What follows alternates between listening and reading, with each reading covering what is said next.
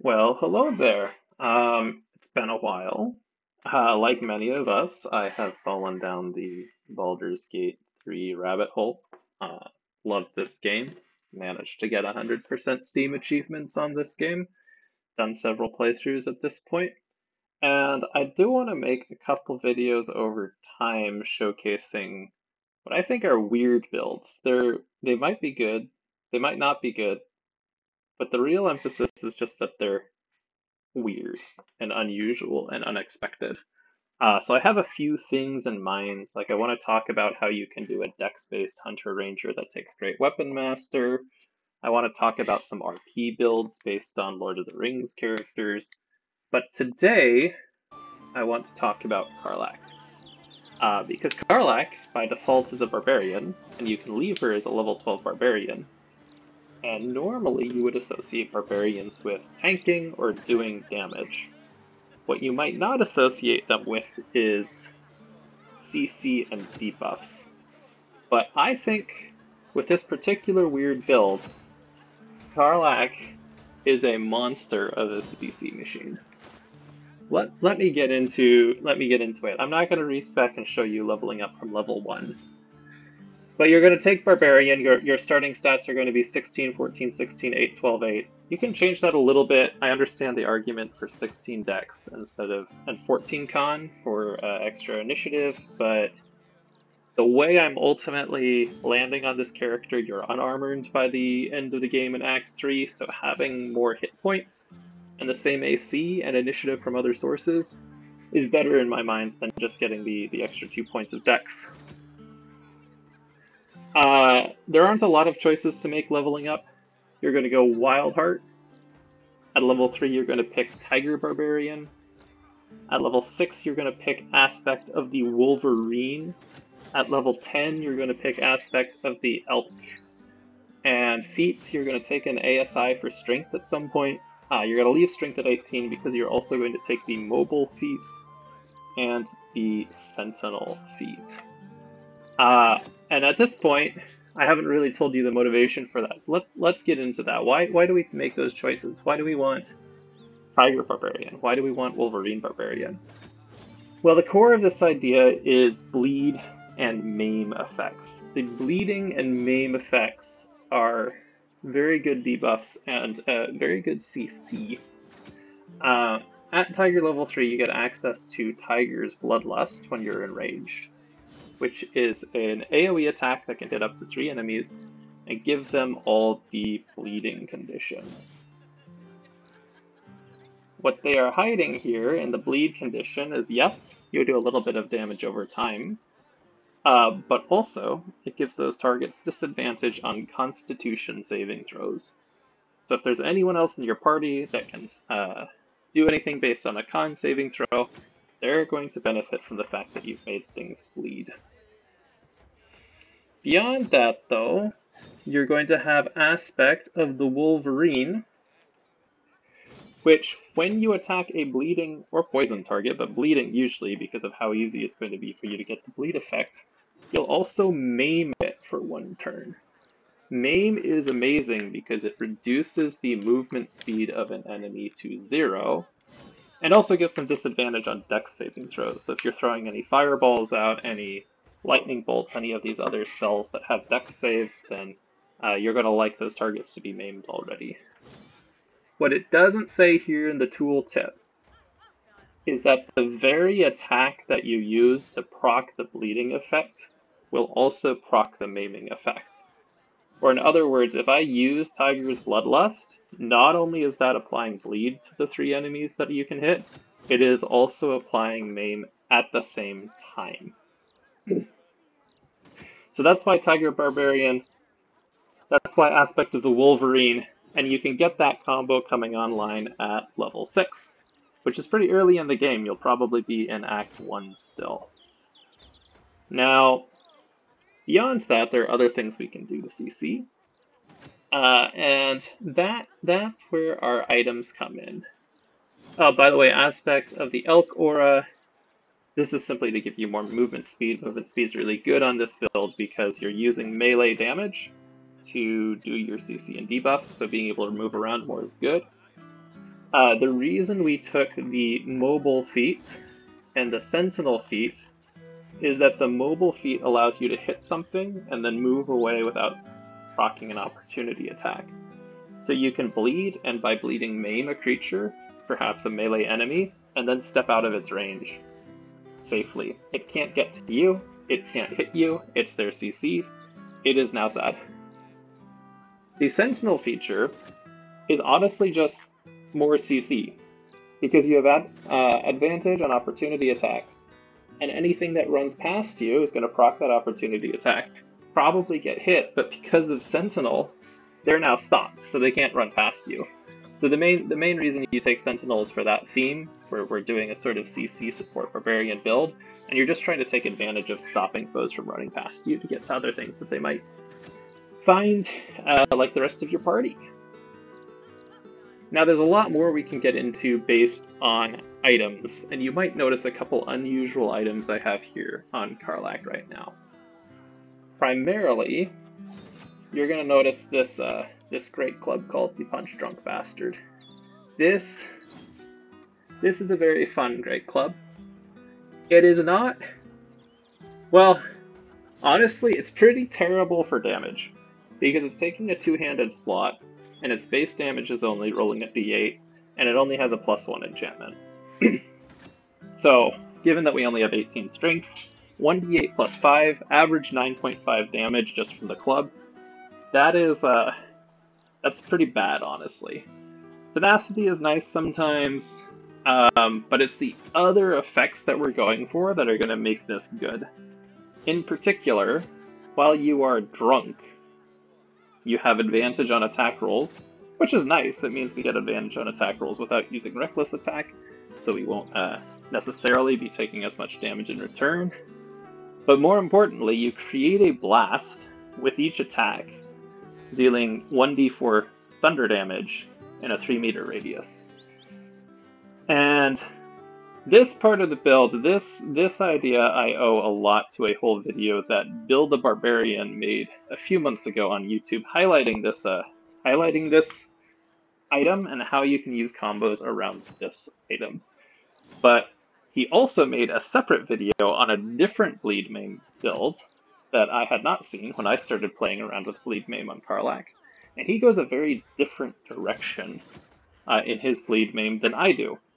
He really focuses down on being a 2-weapon fighter, wearing medium armor as a barbarian, focusing on the Bleed-Maim and running away, and doesn't add Sentinel, doesn't add, in fact, this Great Club, Punch Drunk Bastard, which I think just makes the CC that you're already doing from Bleed-Maim even better because of the other items that we can add. So hold on to this. This comes, well, I'll talk about item locations at the end, but let's look at the other items that we have. To get drunk, all you need to do is drunk alcohol, which are camp supplies. That's going to be a bonus action. Just carry a stock on you on KARLACH and you'll be fine. You'll be able to get drunk, and then you'll start proccing the Templar's Rage effect. There is there are 2 items in the game that also synergize with drunk. There's a piece of clothing sold in the guild hall, but there is also this Amulet of the Drunkard. This is nice because usually drunk lasts for 2 turns. It makes drunk last for 5 turns. So that's going to give us more bonus actions to use since we won't have to drink as much. That's going to help us keep our drunk rage longer. It says it heals you 2 to 4 hit points per turn while drunk. I might have misnoticed this, so we'll check this again when we do a little combat demo. But in my experience, I think it's only healing you when you drink, and not later when you're drunk. But we'll pay attention in the combat sample that we'll do in a little bit, because maybe I've just had some other bugs going on. So this is already going to synergize well with the Punch Drunk Bastard. It's going to help us keep that Templar's Rage going longer. And of course, you can just drink your alcohol right before starting combat and not even spend a bonus action in combat doing it, which is going to allow you to rage to get into the bleed part of your build faster, and that's going to be really solid. In Act 1, you can pick up these Gloves of Belligerent Skies. And this is where the build idea really starts taking off. Because now, when you deal thunder damage, which you're going to be doing with the d4 of thunder damage from Punch Drunk Bastard, you will inflict reverberation on the target, which is a debuff. Reverberation, for those not aware, is one of those turn-based stacking buffs like Radiant Orb or Arcane Acuity. It reduces the physical saving throws on a target, and when your target hits 5 or more turns of reverberation, it'll take 1d4 of thunder damage, which is just great because you always want to proc more damage, and then possibly fall prone. The DC on that I think is 10 if I recall correctly. It might be 12. It's a dex save, so as you get later into the game, fewer and fewer enemies are going to fail it. But because you're able to do AoE attacks, because you're going to be able to stack so much reverberation on things, eventually you're going to get enemies just crit failing and falling prone because of that. And prone is great CC, especially when they're maimed, because sometimes when they're prone and maimed, they're able to stand up, sometimes not. Haven't really noticed any consistency there, but it definitely helps prevent enemies from recovering from their maim effect and makes it likely that they'll skip their turn. So having a great way to knock them prone from reverberation, that's pretty good. So that's the gloves. Now, that'll also proc off of radiant damage, and a really easy way to do that is the Callous Glow Ring, which you can pick up in Act 2. When you deal damage to a target that is illuminated, it will also take 2 points of radiant damage. But those 2 points, which they don't mention here on the tooltip, they just say 2 points of damage, it happens to be 2 of radiant damage. That radiant damage will proc your Gloves of Belligerent Skies, so now with one hit on one target, you've already gotten them to 4 stacks of reverberation. If you're attacking 2 targets in a radius, though, for example with the Tiger's Bloodlust, you're going to proc this Tippler's Rage Explosion on both of them, which means they're going to get 1d4 of thunder damage from your hit, proccing the explosion, and 1d4 of thunder damage from the explosion on the other nearby target. So that alone is going to give them 4 stacks of reverberation. The Callous Glow Ring's 2 radiant damage on each of them will give them another 2 stacks of reverberation. What does that do? More thunder damage, and the ability to potentially knock them prone. So that's the core combo. The rest of the items are more supportive to this. I really like the Bone Spike Garb set that's available in Act 3. I think it justifies the low AC you end up with of AC 16 because there's so many other hidden effects that come in through it. From a CC perspective, the boots give you Brutal Leap, which I think is really great because now as a bonus action, you can jump and possibly knock things prone, which is CC that we love to have. Just adds to the total CC and support theme of this build. I think the Garb's really great because 15 temporary hit points whenever you rage, as well as reducing all incoming damage by 2. That's normally something you only see on heavy armor. That's like magical plate armor. That really helps make up for your lack of AC. When you start getting hit by like piercing damage by like the ball cultists in Act 3, honestly, they're barely hitting you. And, of course, you have retaliation damage of 3 piercing damage from this, so those ball cultists start doing about as much damage to you as you're doing in retaliation to them, because you're also going to wear the Flesh Melter cloak. Technically, there's a reverberation cloak you could wear that also has retaliation for targets that have reverberation on you, but I really do prefer Flesh Melter in this build because the 1d4 acid damage of reprisal on top of the 3 piercing damage of reprisal from Bone Spike, and the fact that if they crit on you, this 1-4 acid damage return crits on them is really nice. It really means that you go out there, you CC a bunch of stuff, you sit somewhere where enemies are likely to attack you, they start doing not that much more damage to you than you're doing to them, thanks to your resistances from rage, your absorption through the Bone Spike Garb. That's all great. Then the Bone Spike Helmet is amazing for this build because one, when you rage, you might you do psychic damage in an explosion, but more importantly, you get a menacing attack. Menacing attack is usually a Battlemaster fighter skill. It usually takes a superiority dice. This is just a free menacing attack once per turn, which possibly frightens your target, which is great. Frighten is really good CC. They cannot move, and they have disadvantage on ability checks and attack rolls. Absolutely amazing. And even though the tooltip here says on miss does not spend superiority dice, that's just because it's a copy-paste from the skill on Battlemaster Fighter. You don't have superiority dice. You're a pure barbarian, but you just get this for free once per turn, which is really great. Now, the short rest abilities that you get with the Great Club, the Cleave is amazing because even if you're not raging, you now have an AoE attack that can proc multiple Tippler's Rage effects. So, I usually like my days in Baldur's Gate to last for more than 5 combats, which is the maximum rage charges that you have. So I don't like raging every combat. This Cleave gives you once per short rest an ability to do AoE attacks without being enraged. That's going to help you get an extra few combats in per day. And then, of course, once per short rest, you have Backbreaker. Chance to knock enemies prone, just very thematic for the build. Throwaway comment, I usually equip Hellrider longbows on my barbarians. You already get +3 initiative and inability to be surprised from Barbarian level 7, +2 initiative from your Dex modifier, and +3 from this bow. You'll be up front at initiative most of the time. There are a couple boss fights where you won't be, but you'll be early enough in the turn order to do your thing. Now, this isn't the only way to build this. I'm going to do a quick combat demo on these Flaming Fists here of this pure CC build soon. But I wanted to talk about some alternatives and some sort of item leveling paths that you can consider. Now, as you can see, I've left Crusher's Ring in the other slot. That comes up pretty early in Act 1, you know where to get that. Haste Helm, you also get pretty early in Act 1, and honestly, I think that's the best helm for this from the time you make it to the Blighted Village all the way until you can buy your Bone Spike Helm.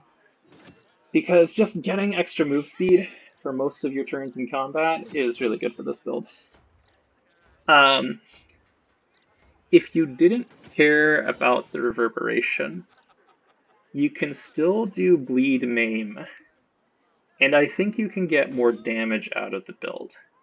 And you would do that by equipping Bone Spike Gloves, which means your attacks will ignore resistance to physical damage spike types. That's pretty good, but I think the way you would do it, since you don't have Great Weapon Master Fighter, Great Weapon Master as a feat, is you would dual wield. Obviously, before a certain boss fight in Act 3, you're not going to have this short sword. That's fine, but this is just, pretty much the best short sword in the game. So once you have it, you're going to use it, you're going to put it in your main hand. Because you're a barbarian, you can get reckless attack, and so you can be attacking with advantage most of the time. So you're going to get that Red Vein Savagery most of the time. The extra necrotic damage dice is great. And the extra die of damage to targets below 50% is great for damage. But the other item is the Slicing Short Sword. And I always put this in the offhand because, well, you could put it in the main hands, but it usually does less damage than other options you have. So what I like to do is reckless attack with your main hand. Then you will be attacking with advantage, which will inflict bleeding and hence maiming with your bonus attack, and then you can run somewhere else and hit something else hard with your main hand. Certain parts of the game, this might be your best short sword, so you might make it main hand, and then you'll get 2 single target bleeds per turn. When you're enraged, though, that doesn't matter because you have Tiger's Bloodlust if you want to spend your actions on that. So this would only be a better setup when you are not enraged. Before you get your Bone Spike Garb, you can buy these Gloves of the Balanced Hands in Act 2. That's just a nice way to get a little extra damage, so that's just an option to consider. Before you get your Bone Spike Garb, you can buy the Enraging Heart Garb in Moonlight Towers. That extra Constitution's nice, also gives you extra AC, because you're a barbarian, so that's worth considering. Usually it's better just to go medium armor though, early game. And when you're leaning into the CC of it, luminous armor, coupled with Callous Glow Ring, means you're going to start stacking Radiating Orb and Little Explosions. Radiating Orb, well, inflict Radiating Orb. Affected entity has -1 to attack rolls for each turn remaining, so that just means enemies are just going to start missing. Amazing debuff. Now, usually I won't do this on the Barb because it's going to be on a Cleric, but you could consider if you're not running like a Spirit Guardian's Cleric, starting in Act 1 when you get to the Selûnite outpost and pick this piece up, and then Act 2 once you get to the Potter's House and could get the Callous Glow Ring. That combo, so really only starting in Act 2 because you need the ring for the combo, is fine on Barbarian to get extra debuffs.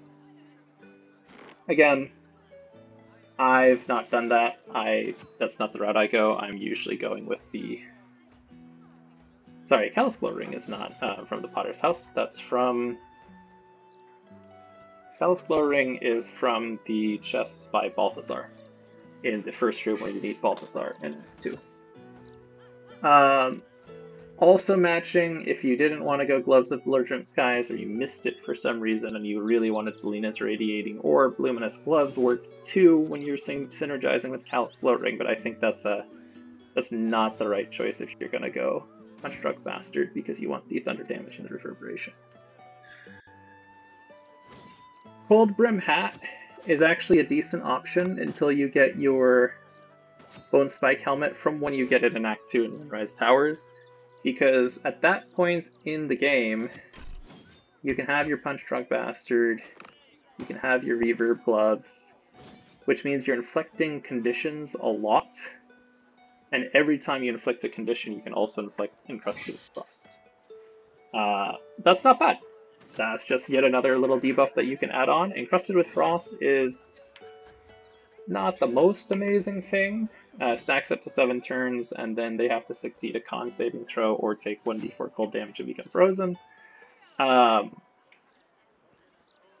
you know, it's another debuff to add.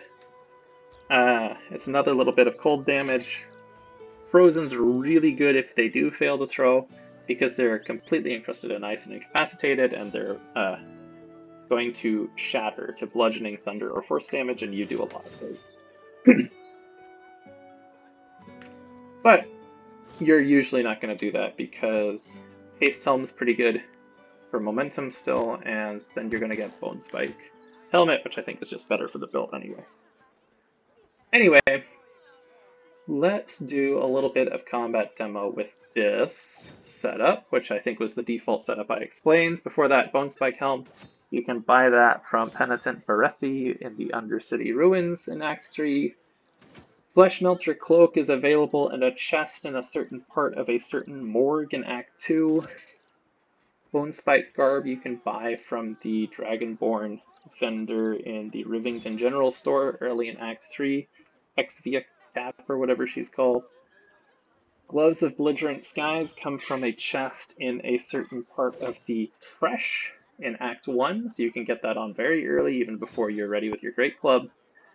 Bone Spike Boots come from a certain cave down by a certain beach in Rivington early in Act 3. Bone Spike Gloves, if you want to go the two-handed route, that comes again in Act 3 from a certain gauntlet associated with a certain god of murder. You'll need to find someone called Strangler Luke, kill him, and loot him. If you wait too long to loot him after you kill him, he can disappear, so make sure you pick those up when you get to Strangler Luke and kill him. Yeah, if you don't recognize this one, I'm not going to spoil it, because I don't think this is build essential. You can just use any other really good short sword. Slicing short sword, which I think is good if you want to go the dual wield version of this, you can buy from Damon at the Last Light Inn. Let's see, Callous Glow Ring, I mentioned, comes from near Balthazar. Crusher's Ring comes from Crusher in the Goblin Camp, Act 1. Amulet of the Drunkard comes from Hoops in Shress's Caress early in Act 3. You can buy that from her. Hellrider Longbow, I've forgotten where exactly that comes from. Might be Damon in Act 3, but double check me on that. Punchdrunk Bastard is available in a chest behind Thistlebaud Thorn, the brewer in the brewery in Act 2. So, oh yeah, these are sold, these Gloves of the Balanced Hands, if you go that route, are sold by Quartermaster Talia, the Last Light Inn, if you want to go that route. This is sold by Lantarv in Moonrise Towers, if you want to go that route. And this hat is available in a chest upstairs in Moonrise Towers, if you want to go that route. You can also technically use Boots of Stormy Clamor as well with this build. I just think it stacks Reverberation really fast, but it's worse than having the option to jump with Bone Spike for prone. That is available, purchased from Omelawum in the Myconid colony in technically Act 1. Alright, so let's go ahead and stir up some trouble to demonstrate how this works. Take our alcohol and we drink it. And we immediately just attack the nearest thing. Great! We win initiative. I'm going to get some of these out of here because I really just want to emphasize the KARLACH build, and we're not going to actually go through with all this fight, I just want to demonstrate how things work. Normally, Shadowheart, as the wizard that I have it built up as, synergizes really well with everything going on here because of...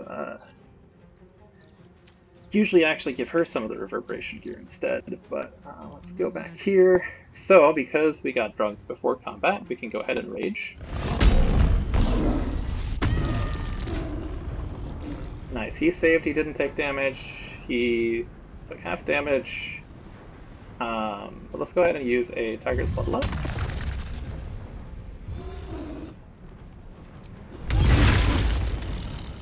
Alright, so, combat log, what happens there? You saw a bunch of things explode. I used Tiger's Bloodlust.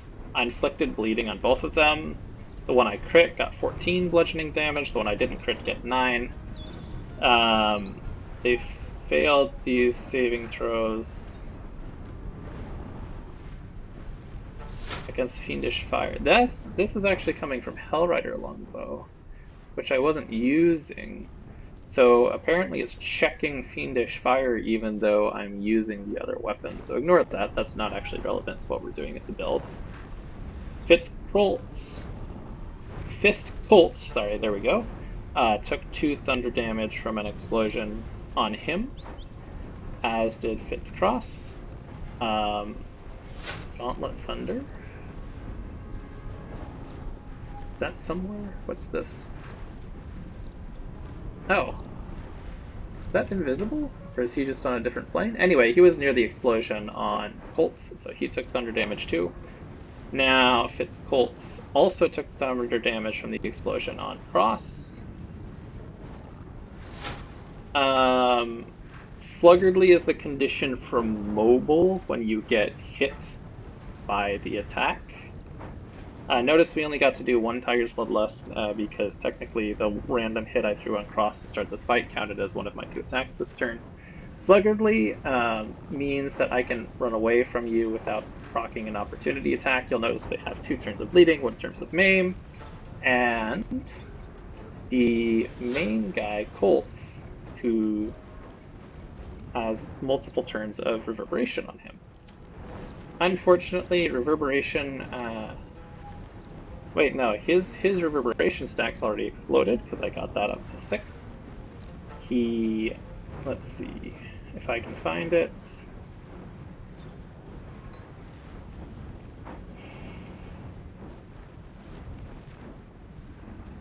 In combat log.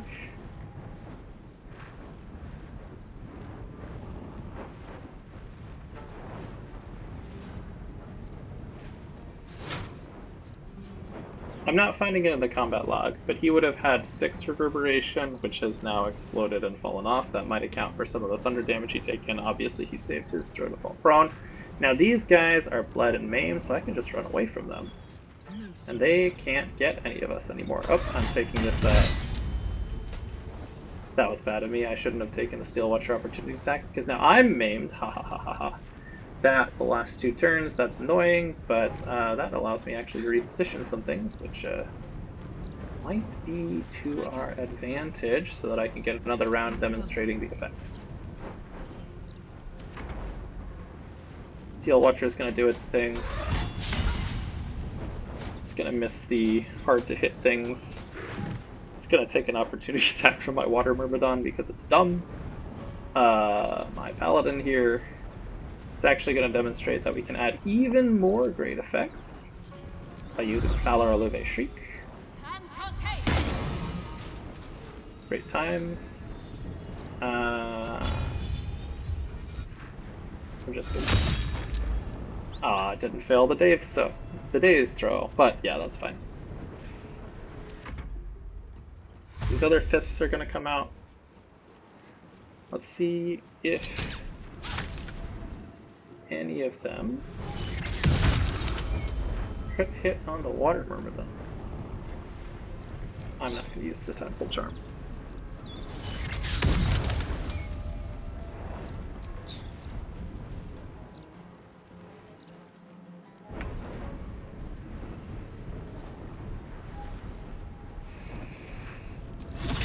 Look, man, Steel Watcher's actually messing with me because Steel Watchers cannot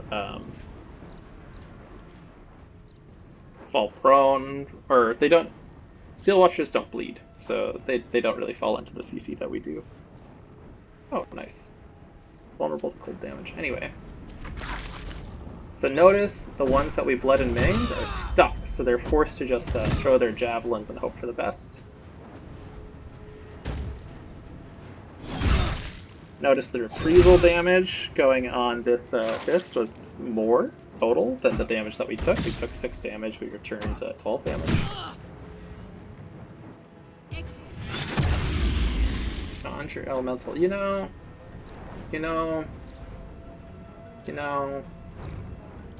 That just annoys me. So we're gonna take that. Oh good, we won the roll to counterspell that. The flaming fist will not fall to the likes of...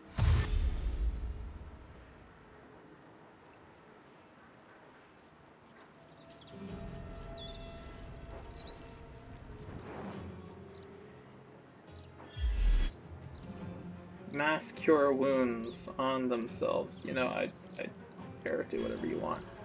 That removes the bleeding condition, but kind of too late in my opinion, you know? Murphy is dumb. Okay, so KARLACH is not having the best time here. Got to keep fighting. Who has tactical powers? Nobody has the right tactical powers, but she can still be quite annoying. So this fist right here, frightened, reverberated, sluggardly, and you know what? For good measure, be bled and maimed, and you've taken, you know, all we're gonna do. So this is thoroughly debuffed. Were we to say challenge them with a dex save, for example, they would not be in a great place. Oh, we're getting counterspelled. Darn. Oh well. But would very likely have just fallen prone from that ice storm because of the -4 to the dex saving throws. Let's have some carnage. Alternatively, I don't think my rogue Astarion here has literally anything that challenges a saving throw, but for the sake of a demonstration, this enemy was already basically dead, and now is completely dead, thanks to Astarion. Good job, boy. Is there a spot here? No, I can't go somewhere to hide. Oh, can I make it over there? Not quite. Anyway, Let's go. I'll just end his turn. KARLACH, unfortunately, still being maimed. Kinda sucks for her.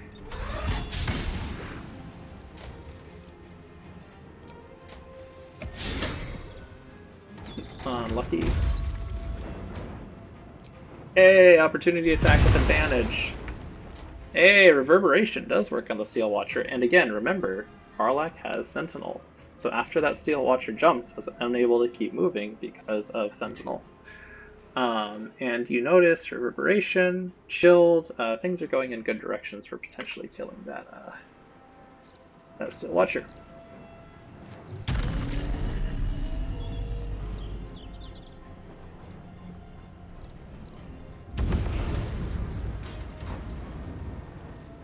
I'm mostly trying to do this in a way that's going to be supportive. Technically, since I have an Oath of Vengeance Paladin, I can give even more radiant damage to KARLACH, which technically should spark more potential Radiating Orb if I had gone that route, but Reverberation. I'm not going to do that, I don't think. I think I'm just going to take swings at the Steel Watcher, because I'm not trying to emphasize what the rest of the party does, just trying to emphasize what KARLACH does. Yeah, that's fine.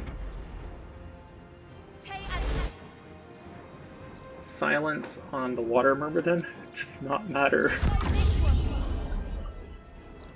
This does not matter. Especially when I can just break that Madap's concentration soon anyway.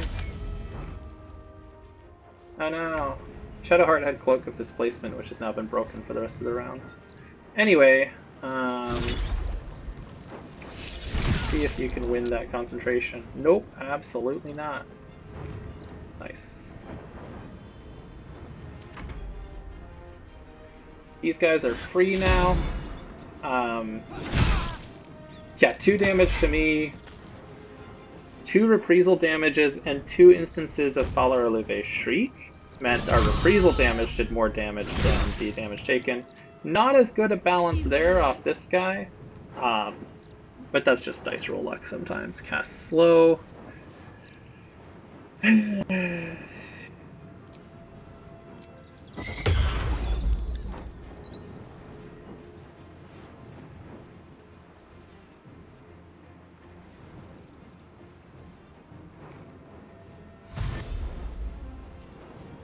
This guy's apparently dumb. Why was he over there in the first place?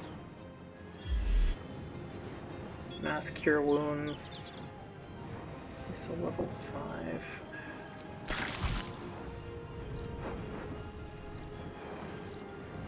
Don't know what that was about, but now this is actually really good for KARLACH now to demonstrate, because she is surrounded.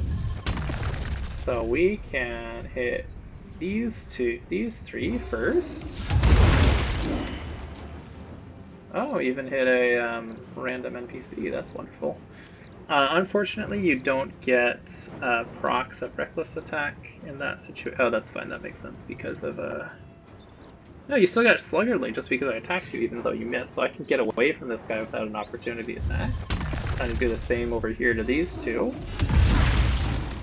All of these guys are now Sluggardly against me, so I can just get away without provoking an opportunity attack. And I can even use this jump on this guy over here, and we knocked this guy prone. So let's go over what I just did. This gauntlet is bleeding, sluggardly, bleeding, and maimed, and had some reverberation stacks pop. Did not fall prone, but took a bunch of damage.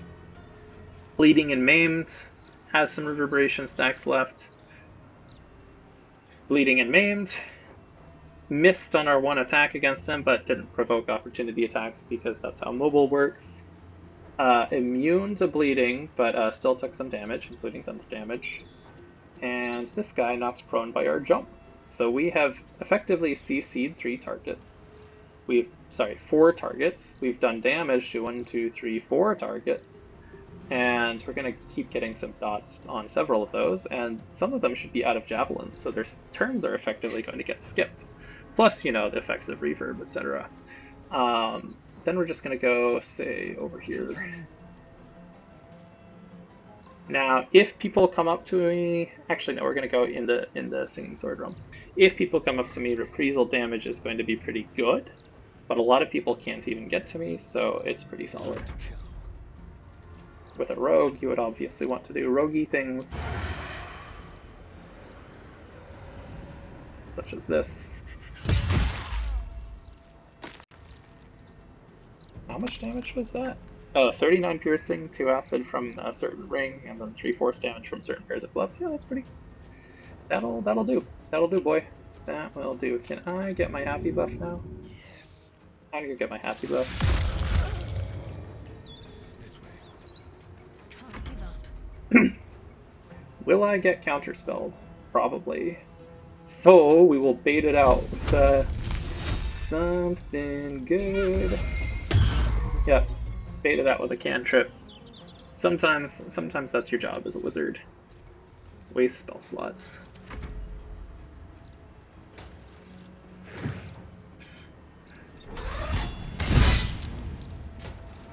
That reprisal damage was more than the damage taken.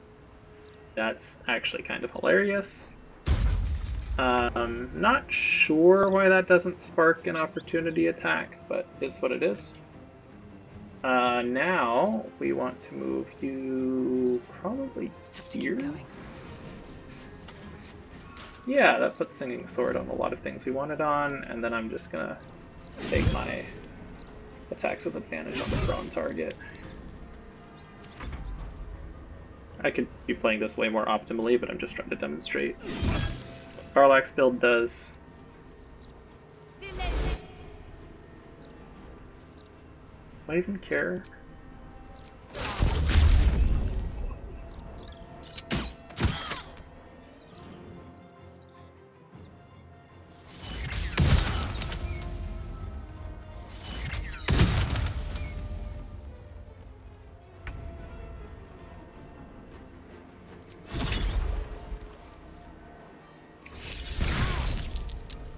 Faster con save throws. Oh well. He's stuck. All he can do is throw a javelin, which he doesn't do great at, apparently. I forgot she even existed.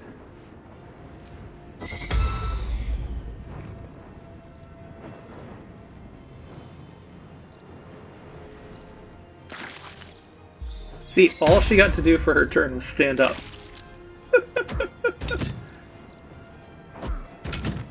What is he? Oh, he's throwing javelins, but they're hitting the flag. So now we can actually start by jumping into the middle of this and seeing how many people we knock prone.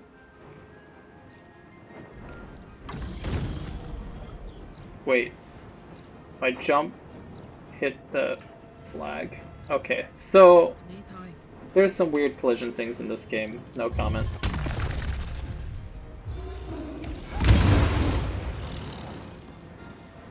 Oh, that's nice. Crusader's Mantle is gone, not that that really mattered. Blood and Maims, Maims.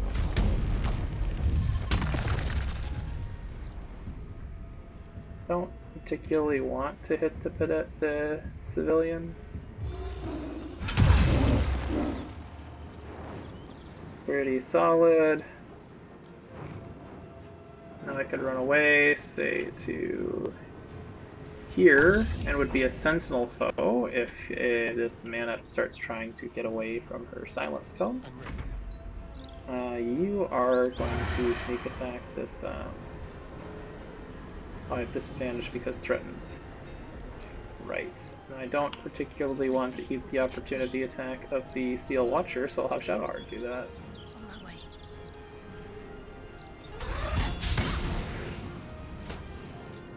That's why she has the Displacement Cloak. And you'll get counterspelled? Yep. Wasted another spell slot. Sometimes that's your job. Alright, let's get you where you're not threatened. Over here. And your job is to end her life and or break her concentration. Great! How much was that? This is just straight Assassin Rogue on Asterion, so it was a crit with a sneak attack, so 75 piercing damage thanks to Sharpshooter. Nice.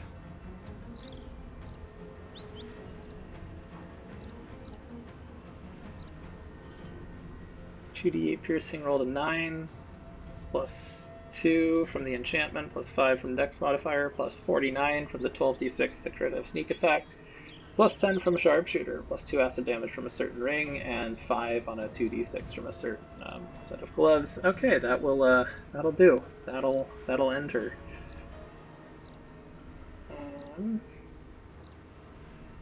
That will do. Steel Watcher's going to do its thing and be generally annoying. Notice the reprisal damage was close to the amount of damage received. Always fun.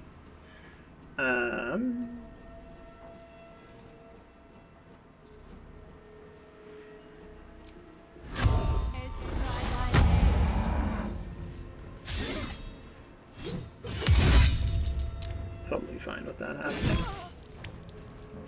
Okay. Can actually move to a more centralized location for the Shrieking. Solid. Shrieking, by the way, isn't just the bonus damage, it is a Bane effect, which is nice.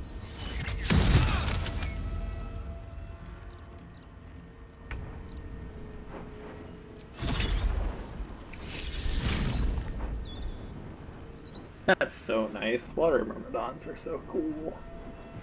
Anyway. Oh, that's a Reverberation doing its thing.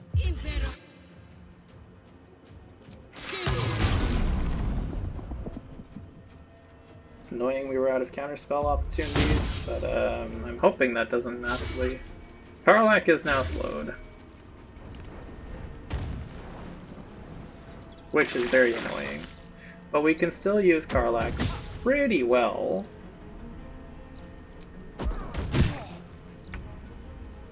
Because...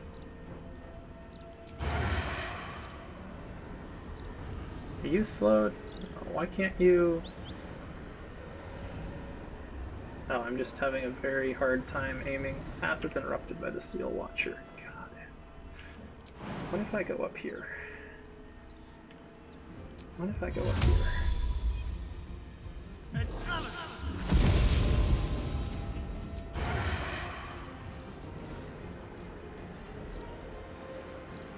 Can I get advantage? Okay, I want to enter slow, so I'm just going to shoot one of these at her and hope for the best.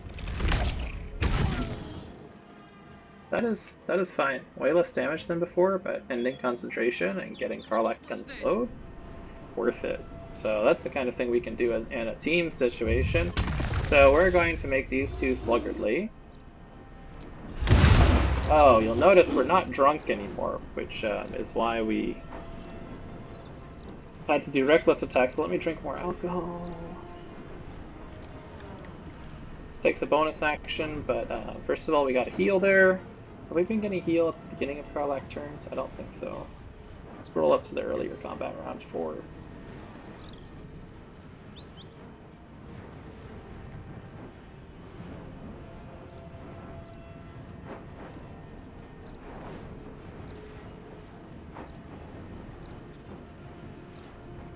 Yeah, I don't think we're getting healed by alcohol earlier in combat at the beginning of our turns. I think that is only happening when we drink the alcohol.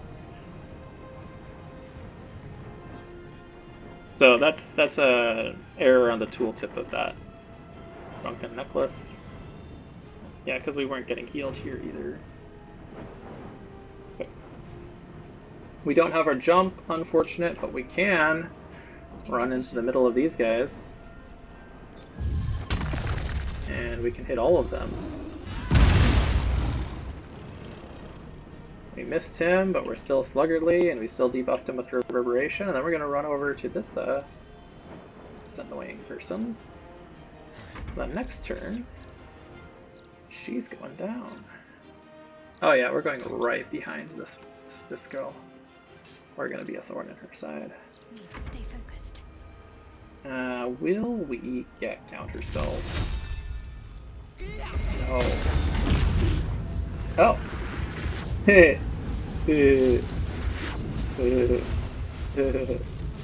Unfortunate that he is now going to blow up with two of our people in the radius of it, but that is what it is.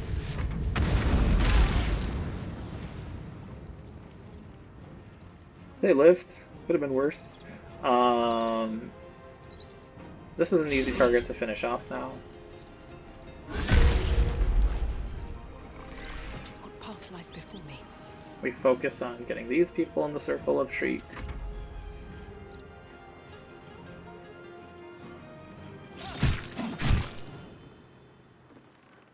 That chick made some decisions.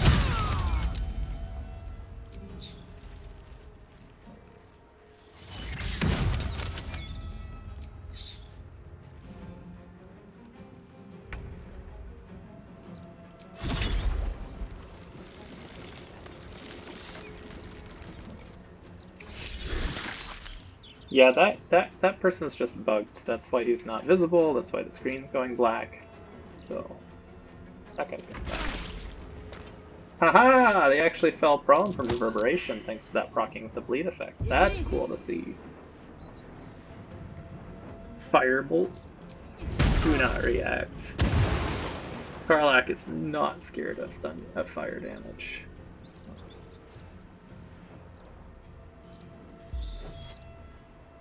Crusader's Mantle. Let's just end your life with Psionic. Okay, so you are now able. Ooh, this is gonna be fun. Astarion's turn is simple. Now they It's see me. just the simple things, you know?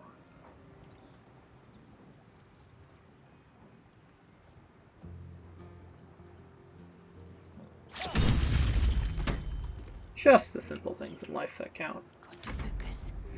KARLACH It's hot in is here. just going to end this person's life. Oh yeah, allies can get hit by the explosion, so that's usually why you want to try to proc the explosions farther Got away it. from allies, but you know, I wasn't caring too much here because we're almost done. We'll put a Frighten in case the Fist survives. The Fist did not survive. Where is this? Oh, that's the one still alive. Let's try to knock her prone. We did not, but that does maim her because she was bleeding. It does not count as giving her sluggardly, so you can still potentially eat an opportunity attack, which we would have taken for the reprisal, but it didn't happen. So now this barbarian is stuck in What shall I do? place.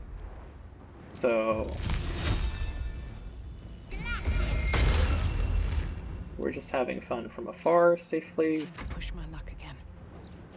We'll even just plink at her because she can't run to us.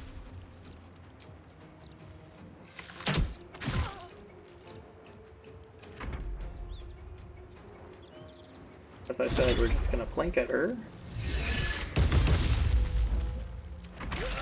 She can't run to us. And then we'll let KARLACH finish her off, hopefully.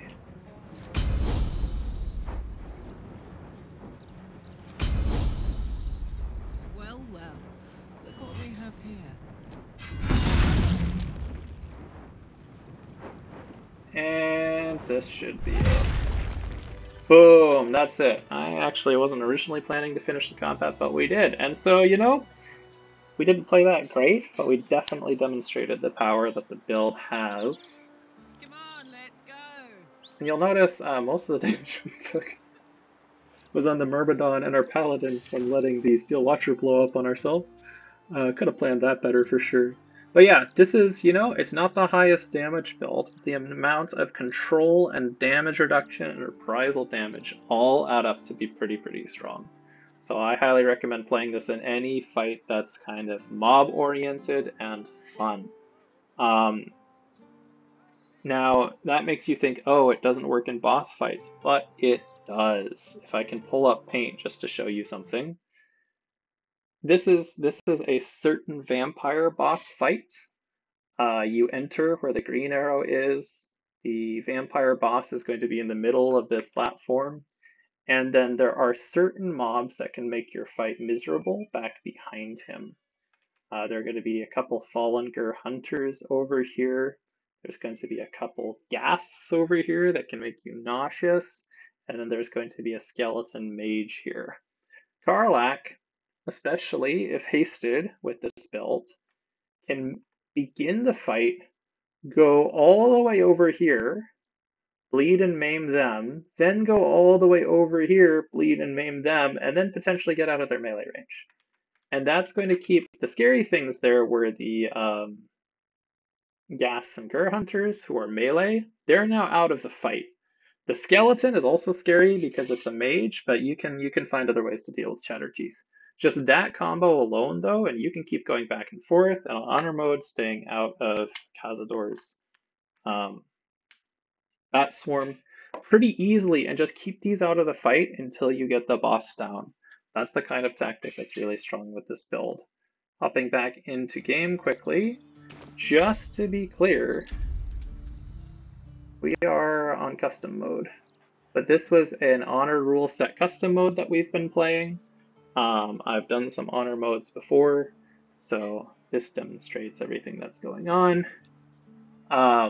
These are all the default honor mode things, all the default honor mode action economy, all the tactician stuff, etc.